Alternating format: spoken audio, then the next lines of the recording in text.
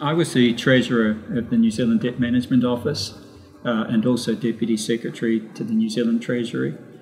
And I'd always been highly interested in the World Bank. In fact, I had applied 2 or 3 times before in my career.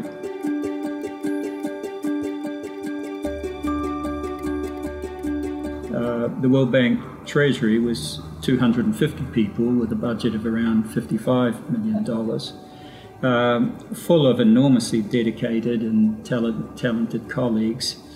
And I realized that, leading that institution was, to be frank, it was the greatest job in the world. If you were interested in development and you were interested in finance, then this was the place to be. It was a fantastic opportunity. Today we've had a national tragedy. 2 airplanes have crashed into the World Trade Center in an apparent terrorist attack on our country. And someone came into our room and said, look, there's been a terrible accident. A plane has hit the World Trade Center. So I went into the trading room, and there was a group of colleagues, as you'd expect, all around the Bloomberg screens and looking at television.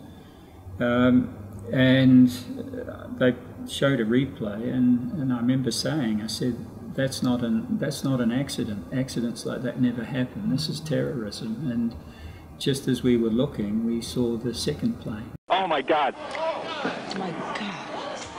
That looks like a second plane.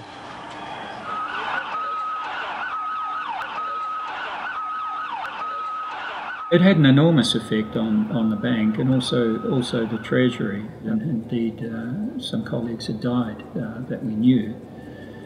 We got in some counselling. We offered that to Treasury colleagues, and quite a lot of counselling took place over the subsequent week or so. But we all came through it. But it was a very sober, very sad time.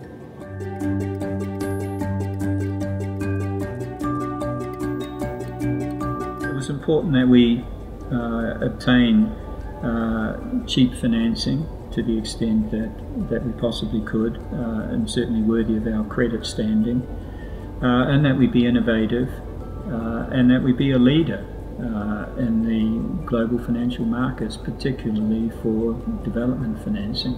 So we were issuing some quite innovative bonds at the time. We had developed a green bond, which was really important. We'd done some local currency financing as well, which was very interesting.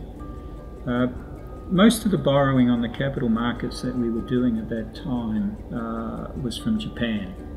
We were doing a lot of Uridashi transactions and a lot of power-averse dual currency notes.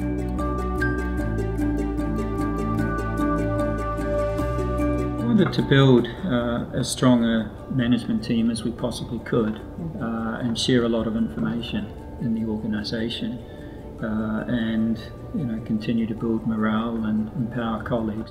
Ken Lay and Jennifer Johnson-Kalari had done absolutely brilliant work in setting up RAMP, which was a wonderful achievement, getting that through the board. And when I became Treasurer, we had 2 clients. By the time I left, we had 20. If you look at sovereign debt managers around the world, it wasn't well developed in many countries.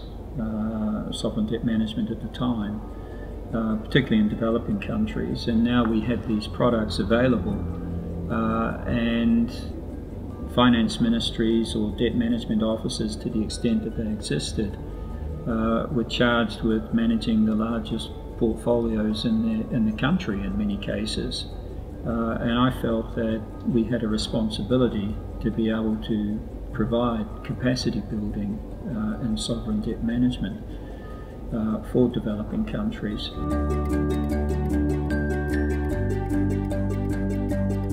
A couple of things I've learned over time is that organisations aren't resource constrained. They don't collapse because of lack of resources usually. They decline because they become ideas constrained. And I'm always conscious of that, and therefore the power of innovation and process improvement of various types. And I think that's really important. And the World Bank Treasury has a wonderful reputation for being innovative. So, I'd encourage it to always be open on that front. And the second thing is, I think it was Charles Darwin who said, look, it's not the strongest or the most intelligent that survive in terms of continuation of species. It's the species that are most adaptive to change.